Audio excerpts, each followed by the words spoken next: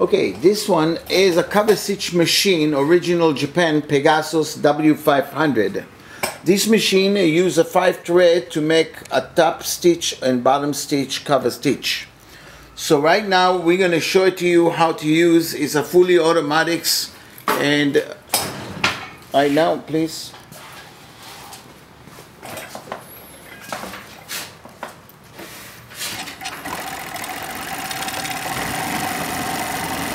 It's very quiet, very smooth. Make the cover stitch up and down, and it trims and lifts the foot at the same time. And you see the one thread left behind, it's for the spreader. So this one you have to trim. If you use only the 3 needles and the looper on the bottom, you won't have to trim that little thread. But usually it's a fully automatics.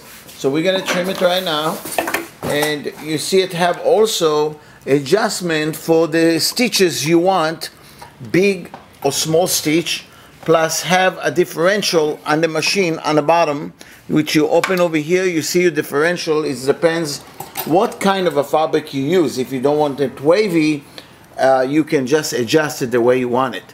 Thank you very much from AtlasLevy Sewing Machine Company, www.atlaslevy.com.